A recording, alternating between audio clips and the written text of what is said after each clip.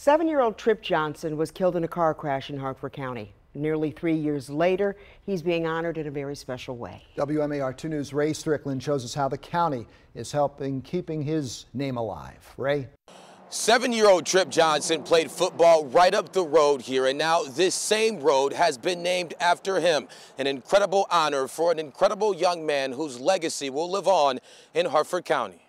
Trip was a very special little boy who touched so many people's lives. Selfless and kind. That's how Debbie Johnson describes her grandson, 7-year-old Trip Johnson. Everybody loved him. Anyone he came in contact with, he just beamed. He had aura around him. Trip was a second grader at William Packer Old Post Elementary. Crystal O'Leary was his teacher. He loved people, he loved football, and he loved his family. Trip was killed nearly 3 years ago in Harford County when a tractor trailer crashed into more than 10 cars at the intersection of Route 24 and Ring Factory Road. The crash also claimed the life of local ShopRite president Andrew Klein.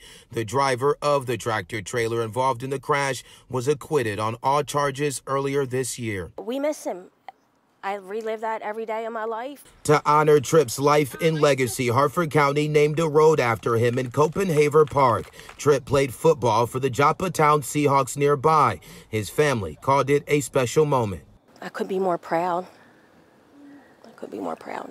Rich Bennett is the president of the Joppa Town Lions Club. The organization asked the county to name the road after Trip. People pull in here off the road and they're coming up the Trip Johnson way to the football field, and I'm hoping these kids play football the Trip Johnson way, being kind, and he was kind.